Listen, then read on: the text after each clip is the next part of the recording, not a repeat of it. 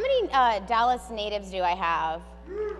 Okay. And what about my Dallas transplants? Oh, all right, so pretty even there. All right, well, our next speaker is doing something, I'm a Dallas native, by the way, that I appreciate, and I hope all of you appreciate, but he's trying to make our city better. So can we welcome Robert Kent?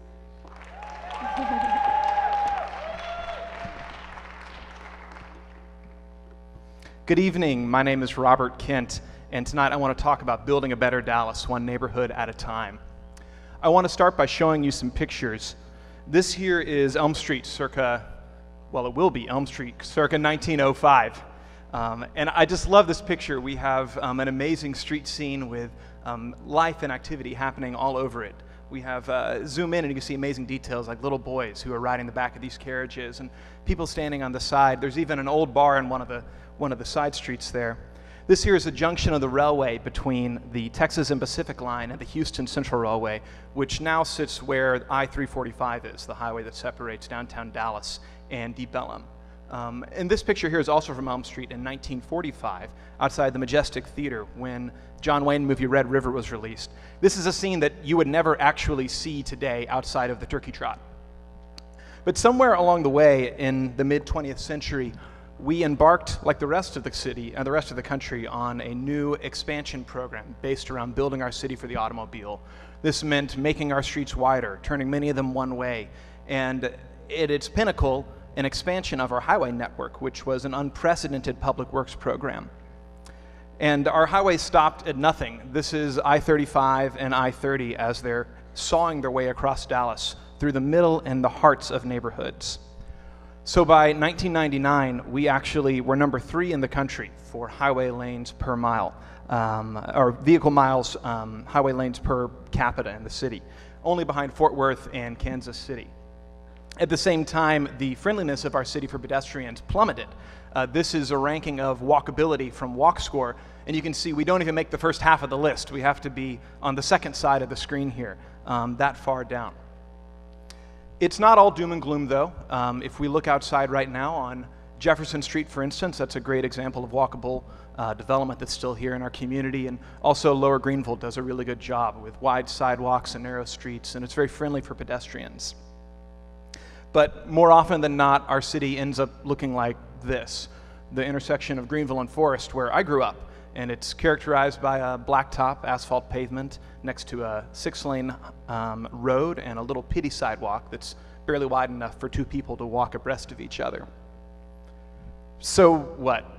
I mean, sure, it's not pretty, and perhaps it doesn't fit my millennial ideal of what good city living is. But what does all this have to do with building a good city or building good neighborhoods? I want to show you a map that I've been kind of obsessed with for the past several months. This is a map of Dallas, and each dot represents a person, and it's color-coded by race. Segregation has been illegal for decades, but you wouldn't know it by looking at this map. At the same time, poverty is eating at the core of our city. Even though the region has been booming for the last many decades, from 2000 to 2010, our population grew by less than 1%. At the same time, poverty grew by over 40%, and today, the rate of child poverty in our city is 39%. I think there's a quote here from Chuck Marone that really explains this well. You know, tragically, the layout and design of America could not be more perfectly designed to amplify our fears and insecurities. The greatest tragedy of urban design in our city is that the dividing line between the haves and the have-nots is whether you have a car or whether you don't. It took me 15 minutes to get here today by car. It would have taken me 3 times as long by bus. So what can we do about this? How can we make this better? And I have 2 propositions I want to submit to you tonight. The first is that I think we need to return to a more traditional way of city building, which looks something like this, a postcard from Main Street, Dallas, over 100 years ago. And it's characterized by medium density, incremental development that's walkable. And it's designed in a way that the ticket price for admission to a high quality of life is not the purchase cost of an automobile. But secondly, I think we all bear a personal responsibility for making our city and our neighborhoods better. And at its most basic level, this means knowing who your neighbors are. This is an exercise by a guy named Dave Runyon, who I really admire. And it represents you and your 8 closest neighbors, the people who literally share a wall with you or share a property line with you. And so you're in the middle, and you fill out the names of every person that's around there.